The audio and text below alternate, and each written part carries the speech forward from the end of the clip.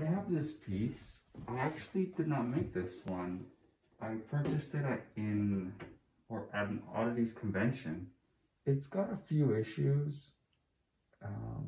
Some things I didn't really catch until actually I brought the piece home.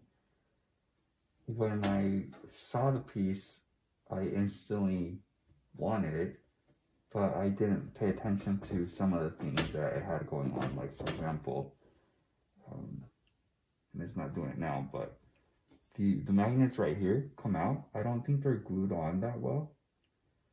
And also, this color, it doesn't really go with anything I have in my house. The pink is, though the pink goes really well with the Octopus, it doesn't really fit in with the rest of my decor. Let me give you a close-up of what the piece looks like.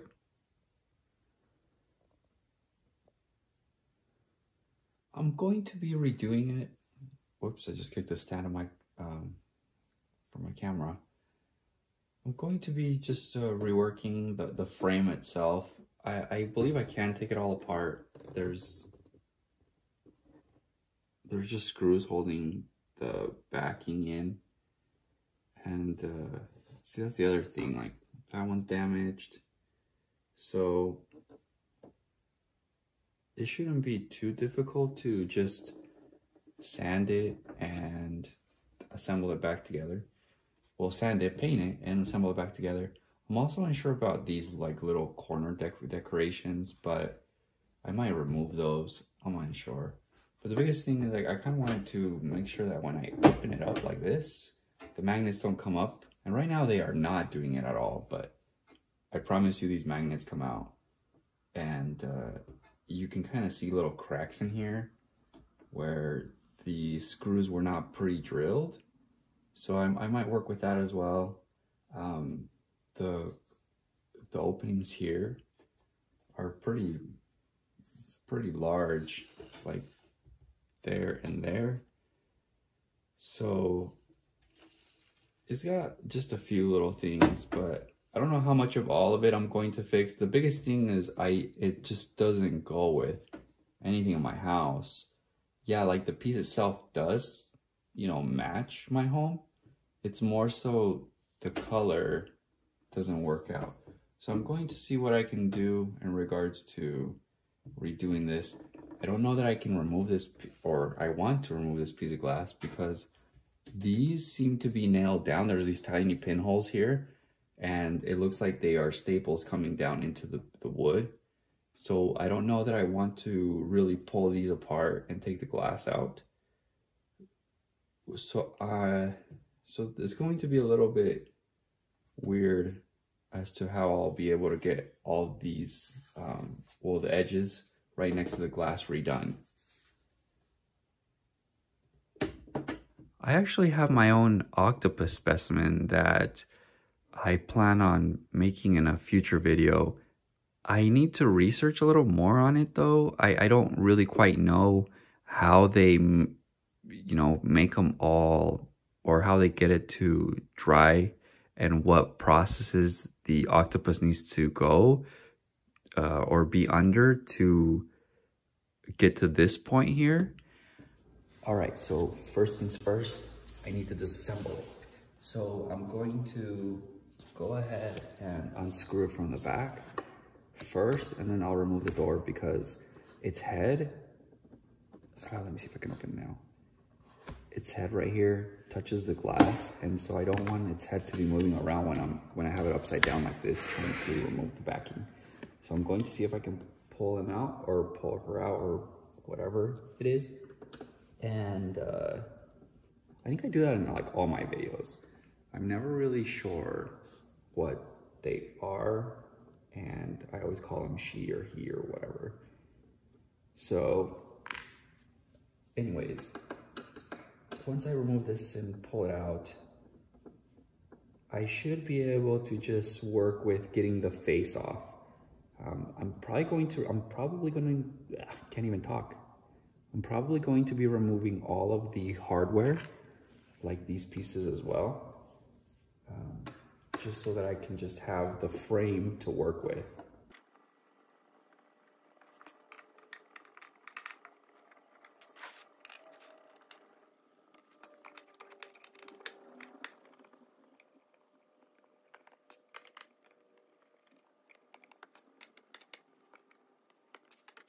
Now that I have all the screws removed from the back, this should just come out. Thinking, I hope I'm not missing anything. There it goes. Maybe. Am I missing screws?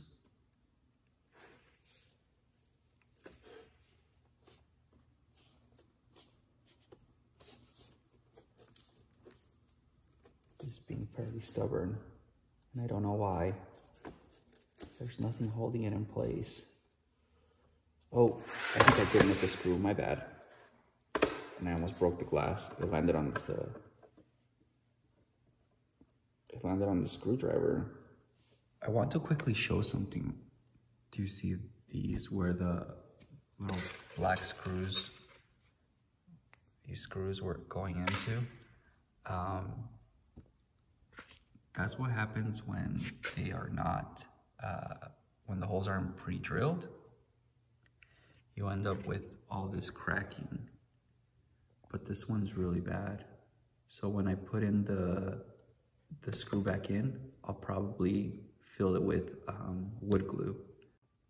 I do really like how they did the hinges. When you close this, one sec. And so, sorry, I was kind of fumbling with the camera a bit. So, but anyways, that's all you see right there when it's closed. One thing that I noticed as I was flipping it over, this is damaged down here. And so I'm going to need to touch that up as well. Which, by the way, my disclaimer, this is how this piece has always been. I purchased it.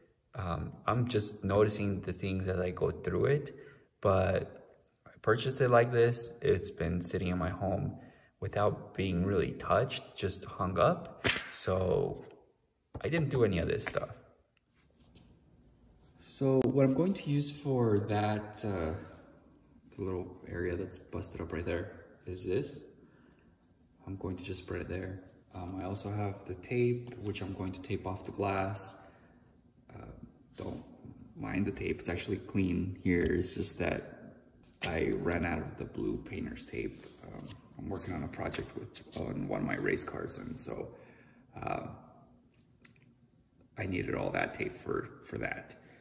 So I dug deep in my toolboxes and found these, and obviously since I work with cars, there's all the dust from that. So anyways, that's not the point. I'll quickly spread this on there. I, again, never used this, so I don't know what it's going to do. But hopefully it's enough to just kind of make that kind of thicker there. And then I will sand it. One thing about this that I was noticing is the wood is really, it's probably very cheap wood. From the looks of it, it looks like it's that type of wood that's, I always forget what it's called, like plywood type wood that has the lamination on the outside. And so I can't sand this down too much and I can't tear into it too much. So what I'm thinking of doing is I'm just going to rough this paint up and then lay the first color I want on it, because I think if I go too deep, it's going to become very porous and it's just going to suck up the paint. And also I run the risk of creating dips if I don't pay attention to how I sand this.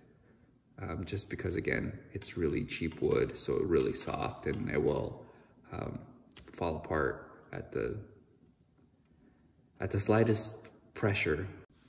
All right, so I've spread it on there. Definitely use gloves. It took a minute. Once it dries up, it becomes like, I still have some of my nail. It becomes like, it just gets all over the place. And so anyways, there it is. And you can kind of see in there. So once it dries up, I'll begin sanding the entire piece. I'm just going to wait for that area to kind of because I don't want to be sanding and then forget all about it and then come in here and while it's wet and then run the sandpaper through and have to start all over again. But I'll actually put that completely aside. This though, I'm going to tape it off so that I can sand like here and not mess up the glass. I'll also do that too in here as well.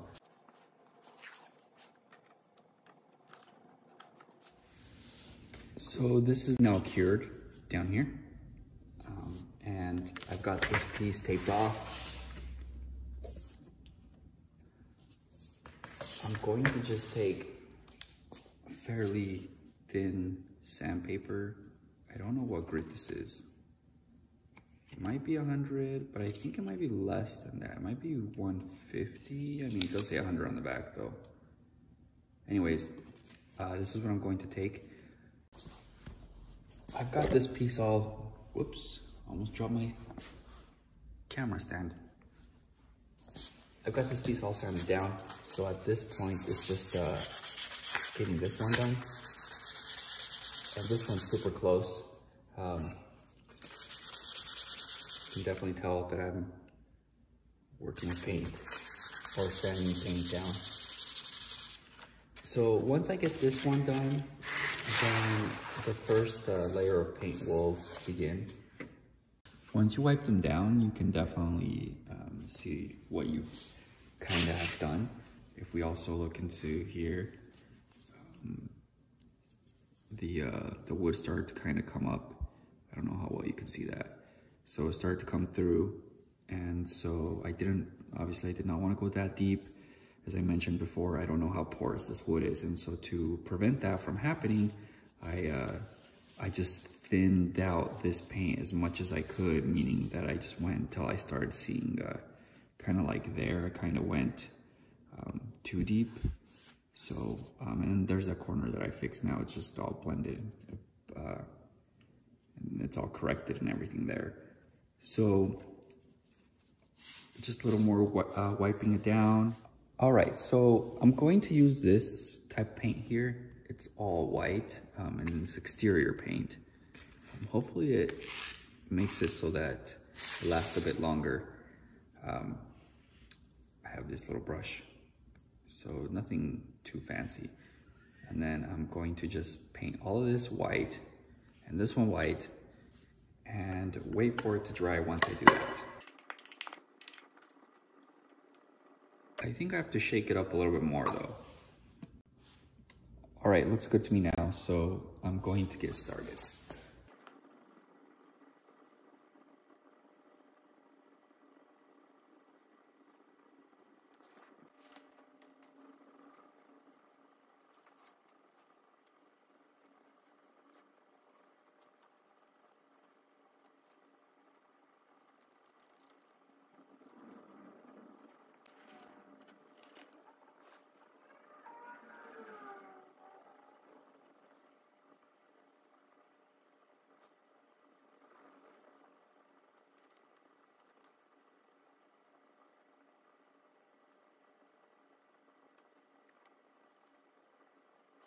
Okay, so I've got the, both of them, they've got 2 layers of paint each.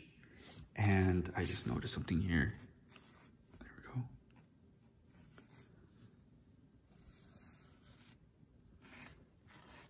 Okay, maybe they aren't ready just yet. I was thinking they were ready to start applying the final coat, but it doesn't look like it. So I'm going to give it a little more time, and then I will come back to them and apply the final paint, which is going to be this black one in here.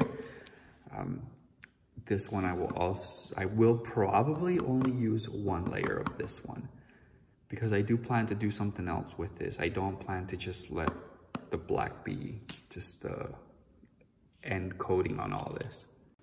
All right, so moving on to black now.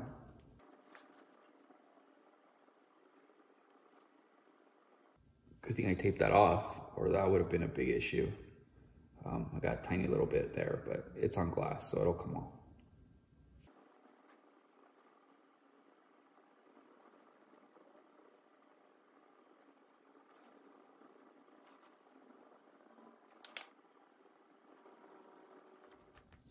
I've let both pieces sit overnight. I wanted them to, the paint was kind of sticky, so now it's really dry and everything like that.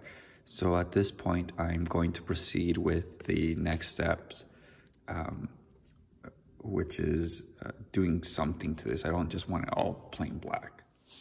So what I'm doing here is I'm actually just sanding some of this black off. I decided that I'm just going to make it look like that, give it that worn look. So I'm going around the edges and I'm having just the white come out a little bit. I'm just exposing the white and I'm not going very deep down, because if I go too deep, then I will remove the white and I will start showing the black, the paint that was left in there to kind of keep the paint from being absorbed into the wood. So I feel like this is kind of the best for this piece, if you can kind of see here. So I'm going to do that to the entire piece. In some areas, I've kind of had the white come out a little bit more than in some other spots. Afterwards, I'm going to use an even finer grit sandpaper and go over this. And then last, I'm still determining whether I'm going to clear coat it or if I'm just going to leave this color here that, because this gets rid of the gloss, and I kind of actually like the flat black color more than necessarily a gloss black. So yeah, that's kind of what I'm doing right now at this point.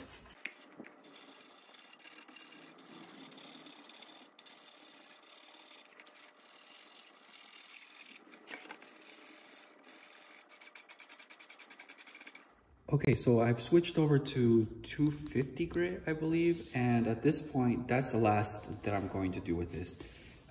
If we were to look at it, it's now looking very like giving that worn look. In some areas, it actually exposed too much, but if you were doing something like this and you came across something or you made this type of, I guess, what's the word that I want to use there? Miscalculation. You could just put black on there again and then sand it, wait for it to dry and sand.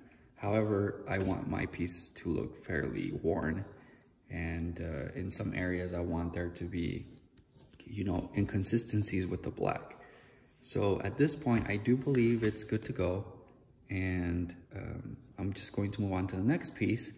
Do the same thing to the next piece, and after that I'm going to determine whether I'm going to clear coat this or not, because if I do run some sort of clear coat, it will create some gloss shimmer to this. And so right now I'm trying to determine what I'm going to do in regards to that.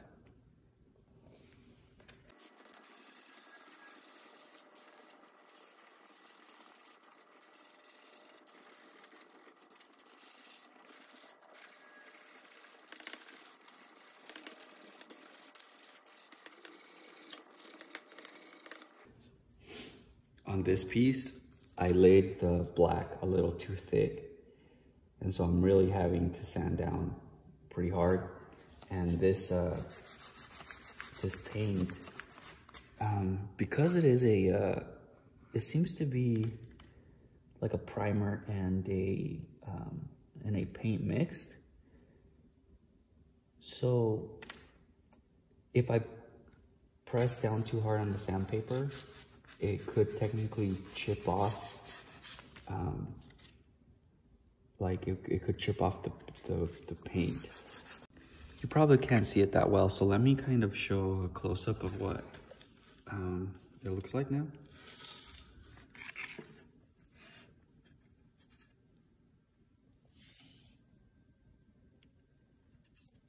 So once I run clear coat over this, it should make all these little scratch marks disappear. But first, I'm going to try to do a polish. I know I have a polish somewhere, so I'm going to try to run a polish through here and see if that will help, so it doesn't make it so, because if I run clear coat or spray clear coat on this, it's going to become very glossy. I've decided to use rubbing compound, and as we look here, it's super smooth now. So the one thing with rubbing compound is you got to be careful and not scrub so much, because if you do scrub quite a bit, you will get, it'll act like sandpaper, so it'll start eating up at the paint. One quick thing I want to note is if you, I don't know how well you can see them, but when you go like this, you see still like marks going up and down. So I wanted to have that effect on here. I wanted it to look like, once I sanded it, I wanted it to look like someone a very long time ago took a very thick bristled brush and ran it through here and made the paint uneven. And now with time, the thin parts of the paint have chipped off. To kind of get rid of this effect, if you were not trying to aim for this, would be to not start off with such thick grit, to just go with really thin grit, or I guess not such aggressive grit. So probably something in like the 500 to 1000. That's kind of where I almost ended up finishing. Actually, I thought this was 250, but this is actually 500. So yeah, if you wanted this to just be smooth and not have these grooves in here or anything like that, which you can kind of see these marks. I don't know how well you can see these white marks where the paint starts to be kind of thinner, then that's the process to do that. I don't believe I showed this, but this is the rubbing compound I used, and then I just used a paper towel. So I'd wipe it on first, and then afterwards I would remove it with either a dry side like this, or if I noticed it wasn't thick enough, then I would just make only one pass with this.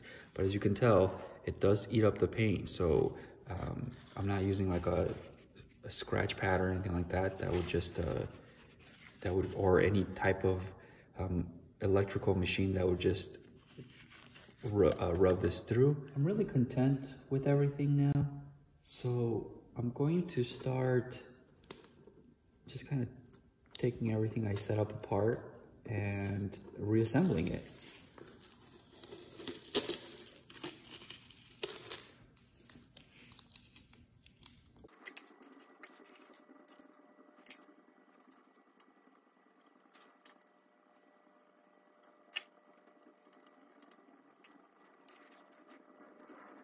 You know what? I'm actually going to put the other piece first, the door, and then I'm going to put this piece on. It's not smart to put this, just because its head's going to be touching this. And so as I move it around, I don't want to accidentally bump into something and then have it break off.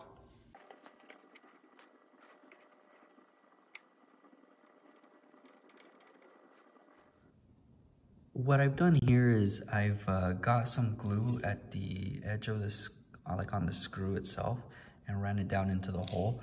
I'm hoping that by doing that, I'm able to run glue down to where those cracks were on the actual frame here. And hopefully that'll help with the cracking not splitting any further. I doubt it will, but just as a precaution to keep everything from falling apart. I think that's it.